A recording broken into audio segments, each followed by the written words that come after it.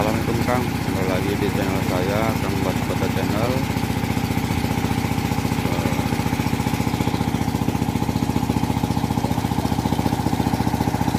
Hari ini kita kembali lagi ya.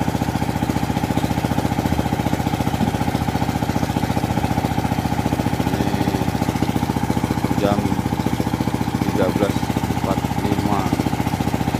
Tadi sekitaran pukul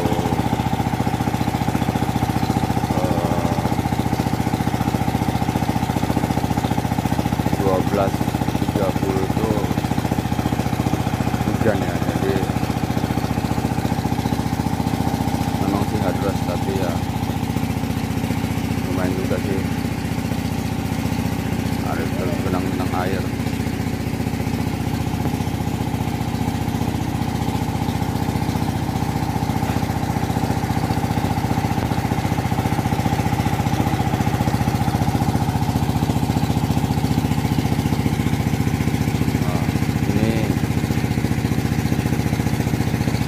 Bata yang kemarin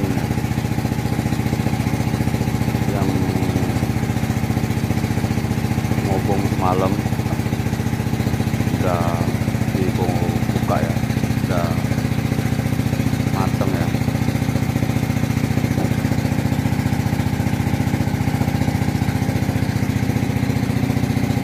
Tapi uapnya masih ada di atas. Buka biar cepat dingin dia.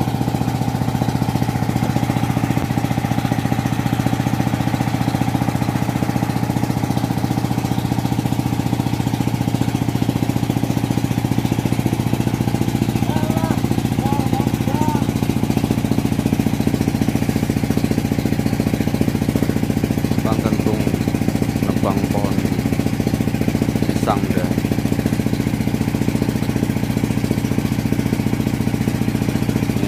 Rental ada 3 orang nih, 2:1 ya, merah 2, galongnya 1.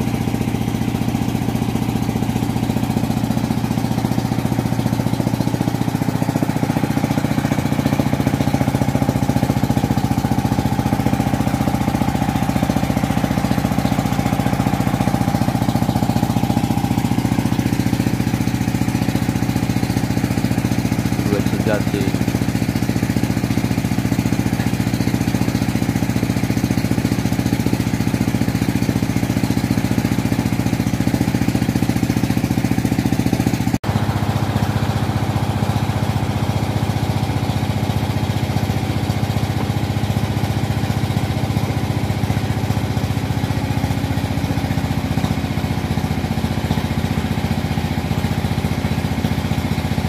ini penuhnya pirang ribu meneh iki?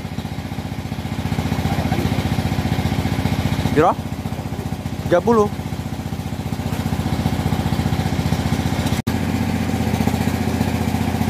Jadi mereka ini lagi buat kaki ya. Jadi udah mau sampai depan juga ini. Jadi bagian bawah itu baru nanti di atas itu namanya pak yang bagian atas ya. Jadi, di antara sela itu diberi kayu ya. Kalau di sini nama itu kayu rampung, atau kalau di luar nggak tahu ya, ataupun kayu karet lah bilang.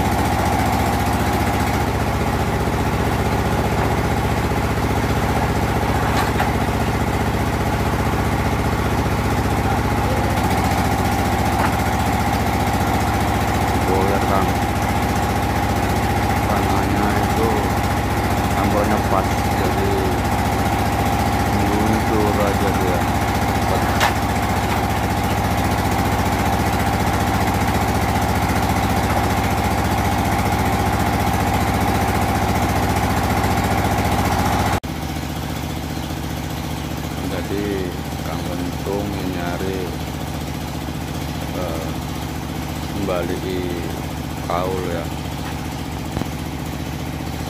Jadi persiapan ya untuk bakar selanjutnya ditaruh di sebelah sana.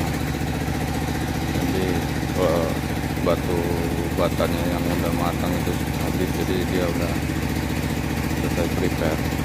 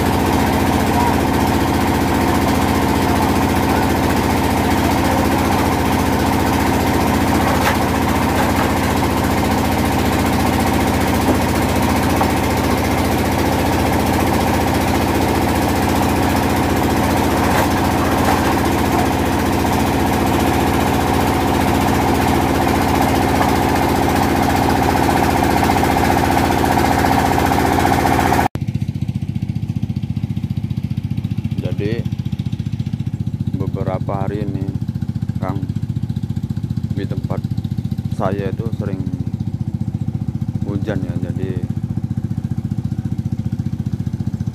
ya hampir tergenang di kelapa itu air ya.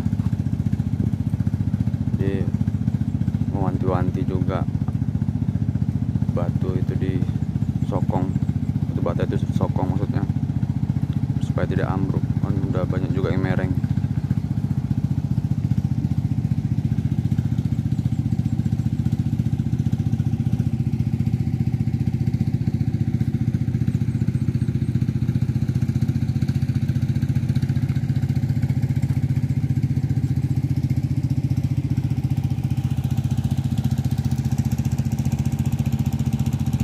Banyak disokong juga ini.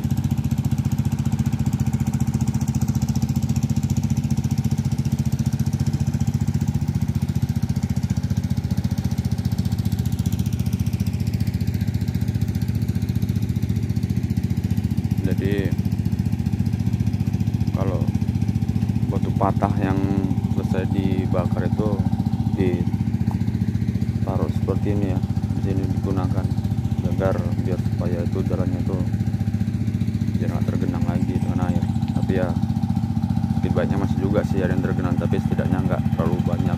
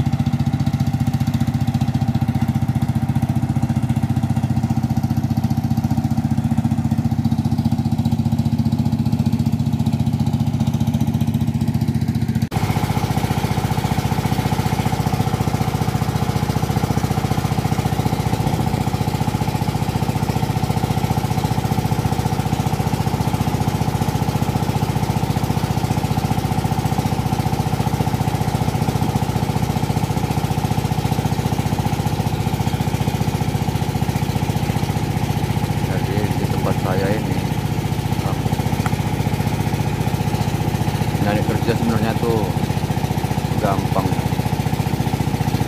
asal mau bergerak aja dari rumah, keluar dari rumah maksudnya gitu, pasti ya dapat kerja gitu ya, walaupun kerjanya seperti ini ya, yang penting kan halal gitu loh.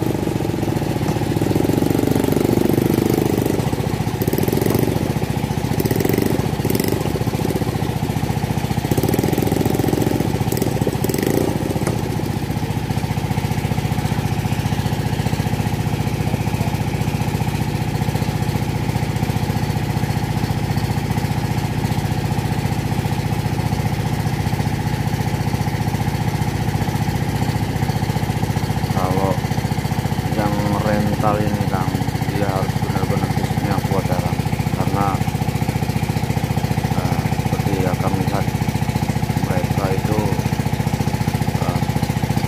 nyangkul di tanah yang ya kadang-kadang tuh ya tanah itu lengket ataupun ya suka ditangkul gitu kurang lebih. Terus nah mereka dorong lagi atas, agak naik sedikit ya, agak tanjakan sedikit ke atas. Jadi benar-benar fisik itu dijaga Kang. Kalau fisiknya itu enggak sanggup Bang, wah,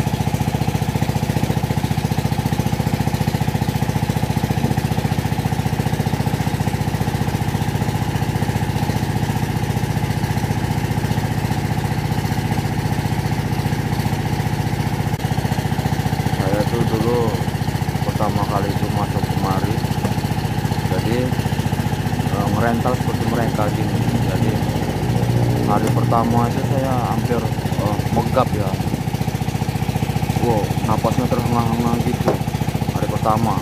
Tapi enggak apa ya, enggak putus asa gitu. Jadi terengah-engah gitu kurang lebih lah. Jadi napas itu cepat sekali, mau habis saya seperti itu. Jadi hari pertama sih ya, itu hari pertama seperti itu. Hari kedua ataupun hari berikutnya lah kurang lebih gitulah kan. Jadi fisiknya tuh kayak ini mau maput gitulah pokoknya, udah hampir nggak tahan kurang lebih seperti itu. Tapi ya harus gitu loh, harus dikerjakan, karena kalau nggak dikerjakan kasihan teman-teman yang lain, gara-gara satu orang itu udah fisiknya hampir mau nggak tahan, itu kan kasihan sama mereka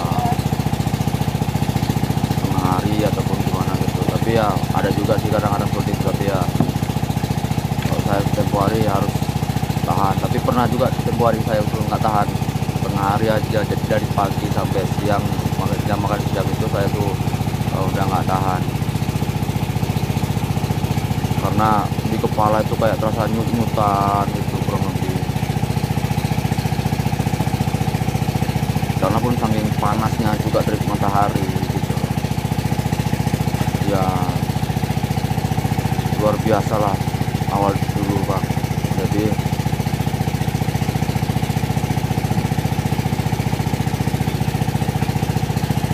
pokoknya yang merental ini harus punya fisik kuat Kang.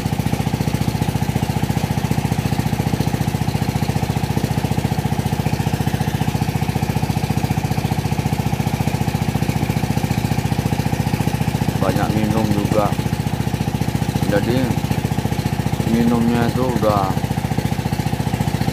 deras sekali lah ya Kang. Jadi banyak minum sampai baju pun basah-basah, basah keringat itu,